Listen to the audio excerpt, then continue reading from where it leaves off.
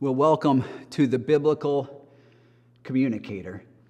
I remember years ago when I first met Dr. Haddon Robinson. I had traveled from my home all the way to Boston, myself and 35 other people from all over the world, just to sit at his feet. We enrolled in a doctoral program.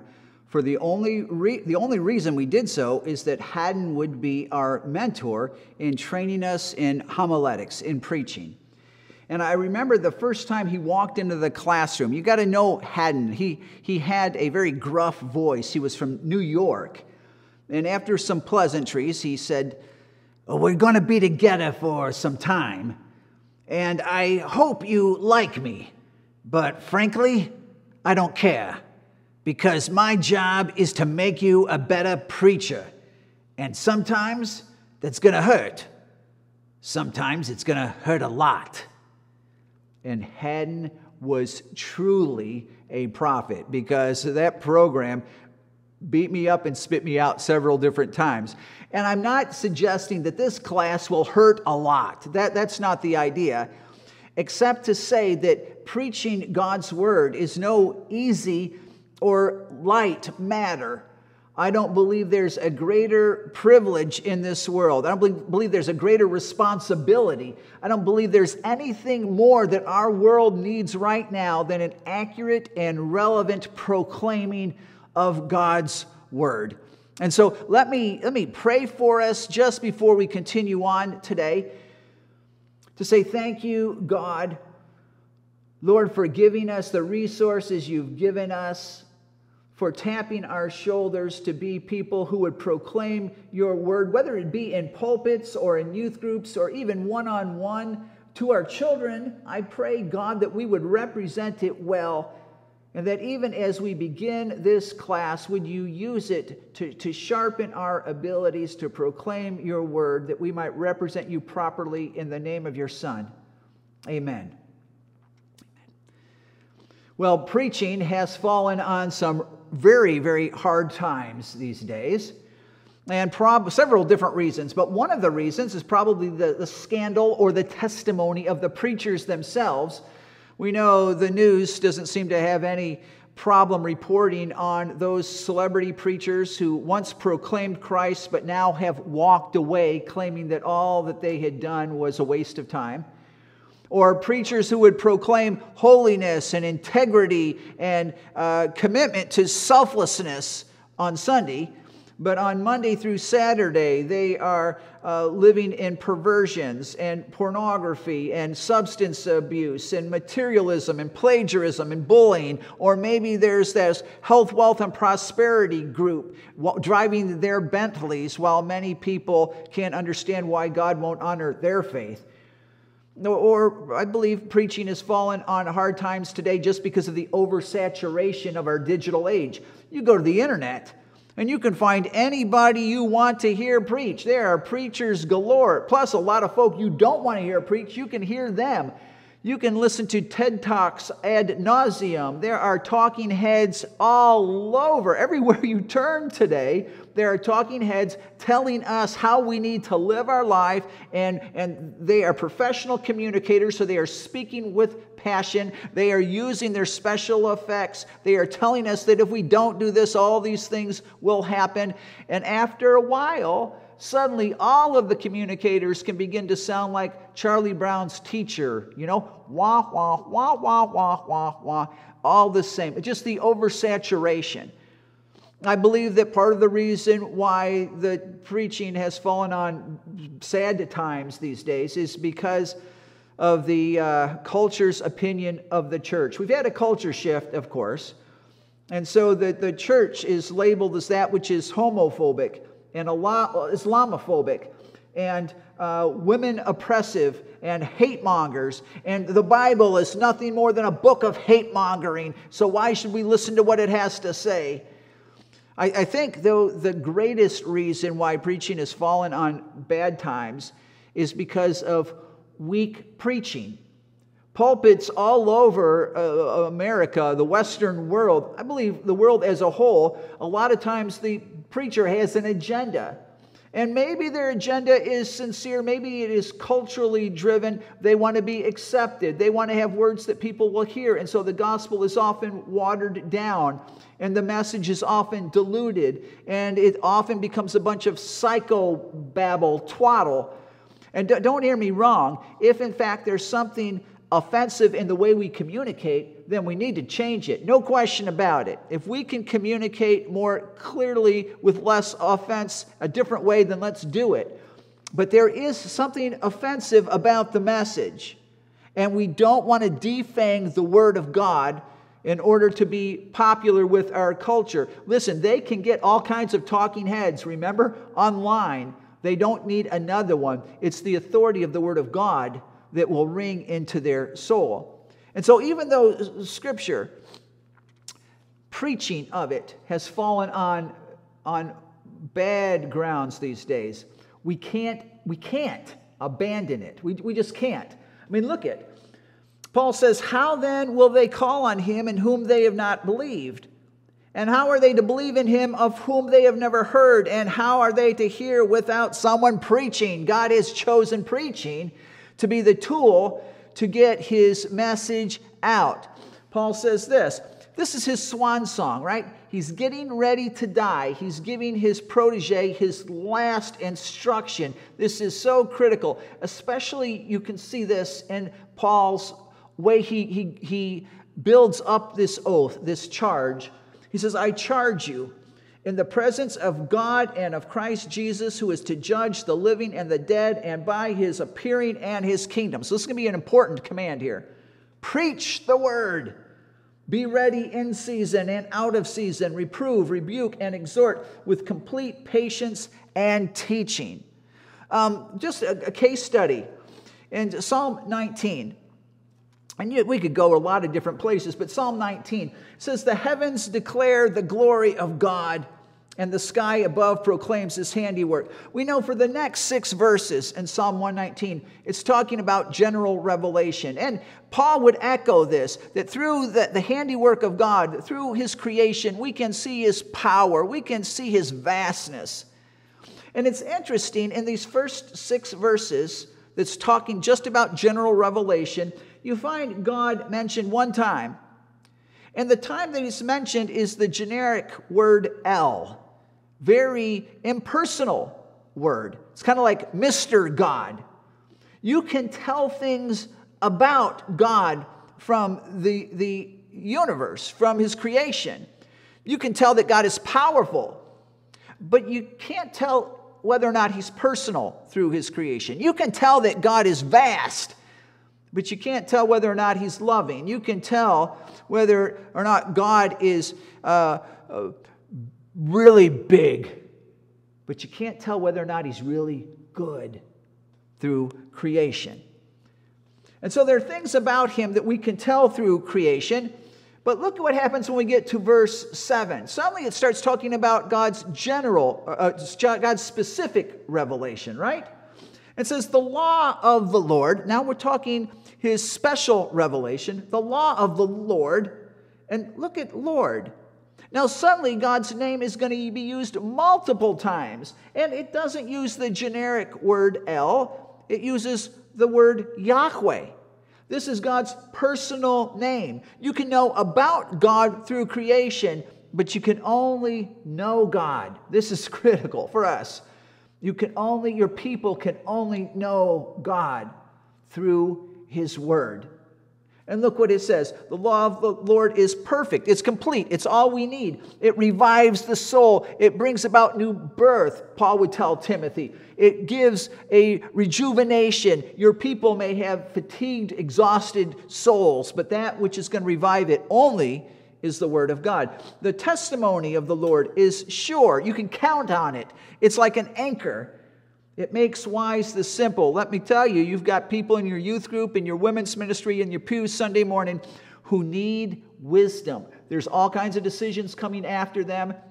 They're going to need to know how to navigate life through the Word of God. They will understand, they will have the wisdom that they need to do what God has for them to do. The precepts of the Lord are right, rejoicing the heart. I like this. Because sometimes we think God's word is a burden. It's a hassle. No. It's never meant to be a hassle. It rejoices. There's a joy that can only be found in an understanding of the Word of God. When we don't teach God's Word the way we ought to our people, we deprive them of them knowing the joy that can be theirs in life. The commandment of the Lord is pure, enlightening the eyes. I don't know if you've ever looked into the eyes of somebody who's dejected, they're despairing, all hope is lost. Well, that's not the eyes of one who is immersed in the Word of God. Their eyes are alive. They're dancing. Regardless, is not related to their circumstances, but to their understanding of the Word of God. We could go on and on with Psalm 19 and finish off its description of the Word of God. Or we could go to Psalm 119, which is in the very center of your Bible. Psalm 119. Psalm 119 is longer than 31 of the books of the Bible by verse count. Psalm 119, 176 verses, I believe 172 of them specifically refer to the Word of God. The longest chapter in the Bible, the very center chapter in the Bible, talks about the riches, the power, the need we have for the Word of God, the need your people have for the Word of God. It's up to you and I to proclaim it, to share it. But how do you do that? That's not all that easy. Let me introduce you to a phrase called expository preaching. Expository preaching. You might go, expository what? I mean, what is expository preaching? That's a great question. I'm glad you asked that question. And there are a lot of different definitions of expository preaching, but this class will be focused on expository preaching. So it's important that we know it. And this is the simplest definition I can find, that I understand it to be. Expository preaching is a style of preaching where the passage governs the sermon. In other words, I don't have this great idea and then go looking for verses to try to support my great idea. And then I get up and I share my great idea and I kind of sanctify it with proof texting authority of the Word of God. Now, listen, my opinion, as great as I think it is, bottom line is it comes from a deceived heart, broken life, baggage-filled, very self-perceived, centered person. My opinion, your opinion is irrelevant. It's God's opinion that matters. And so we go to the Word with the idea of saying, I don't know what the text says here, but I'm going to study it and find out what God's message is saying, and that's what I'm going to proclaim to my people. Let me ask you this. What is a successful sermon? Your congregation is going to be asking you of this. Your kids in your youth group or the people that in the seniors' home that you're speaking to, they're going to have their ideas. And some may think that a successful sermon is simply when the preacher gets done on time. And if he gets done early, I'll give him an A+. Or maybe if the preacher entertains me, or if they move my emotions, they tell some stories that make me laugh, or they tell me some things to make me cry. Or maybe if they preach out of the right version, or they're always incorporating current events, or they're banging on the pulpit, or they're crying themselves, or they are harping on a sin that I've been harping on for my kids for some time. There's different definitions of successful sermons. But a successful sermon in God's eyes, what's that? See, that's the only audience we need to worry about pleasing with this. And I'm going to say this. A successful sermon explains, interprets, and applies the big idea of a text. Now notice, a successful sermon will do three things, right? Explain, interpret, and apply. So I'm going to preach on the food sacrifice to idols. I'm going to explain to my people what that means. And then they're going to have a question. So what? What does that mean for my life? So then I'm going to interpret it for them. This is what this means for your life. Interpret it. And then I'm going to apply it. This is how you can live this biblical principle out this week. And so if every one of your sermons both explains and interprets and applies you're going to be doing well, because a lot of people will stop on one of those and never incorporate them all. So it's going to explain, interpret, and apply, but what? The big idea of a text. We believe that every literary unit in Scripture, every pericope, not necessarily every single verse, although sometimes that might be true, especially in the book of Proverbs, but it may also be a whole chapter. But every section of Scripture, every literary unit has one big idea. That one big idea that the author was trying to communicate. We call that the authorial intent. That's what we're after. And so you're going to find that big idea in the text that the author's seeking to communicate. And we're going to explain it and interpret it and apply it. That's what we're going to be seeking to do. Now, a lot of people, they start off with the modern world. They say, what are my people dealing with these days? That's what I'm going to address. And then they go looking for some verses that support and kind of underline and help them address what their people are dealing with. And as long as we're faithful to the Word of God, that's not necessarily a bad style. But that's not the way expository preaching works. Expository preaching starts with the ancient world. Before we can answer the question, what does this mean for me? Or what does this mean for my people? We have to answer, what did it mean for them? And so we take our commentaries and our word studies, and if you know the languages, you're doing grammatical analysis, and you're figuring it out. You're going through your theologies. What was it that Paul was trying to get across in this letter, in this chapter, in this paragraph? What was the big idea that he's going through? And once you land on that big idea, you start thinking about your modern world. Who are the people in your congregation? Do you know who they are?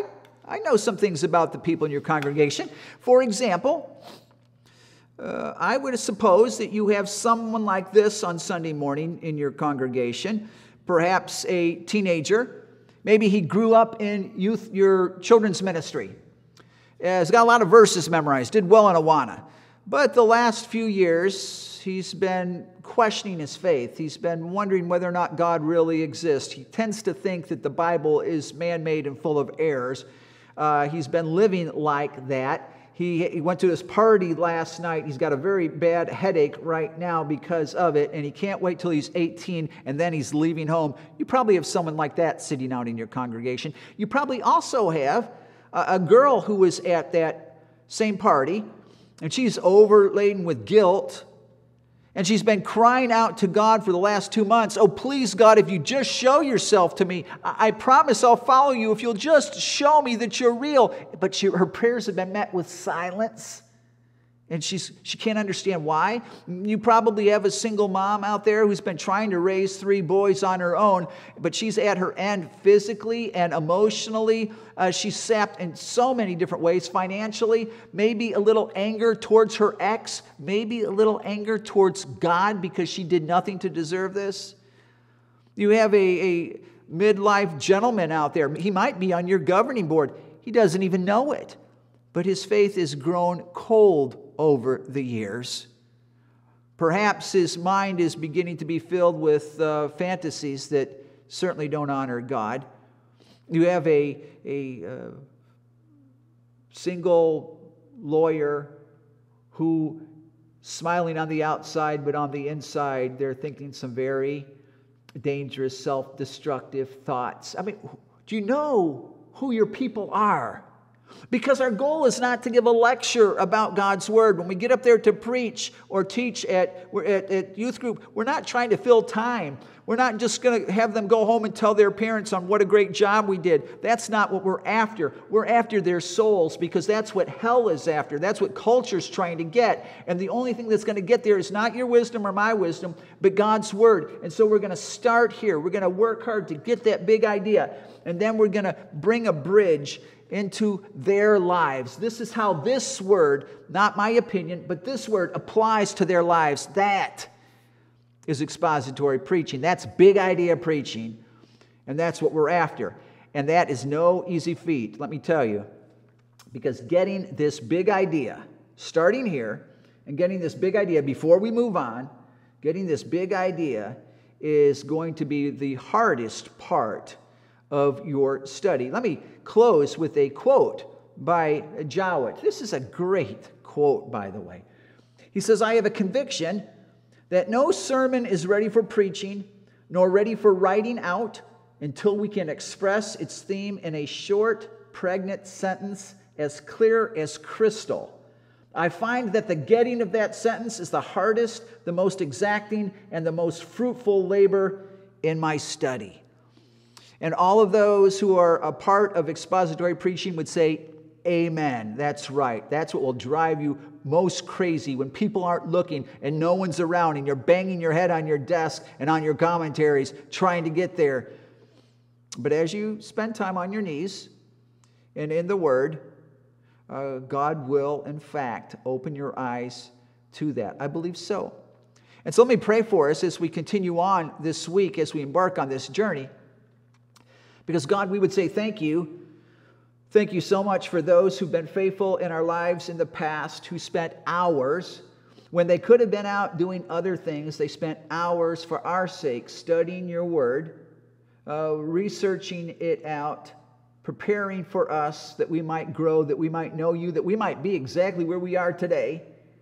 And God, if you would use us that way, I pray that you would equip, even with this class, to bring that about. For it's in Jesus' name that we pray. Amen.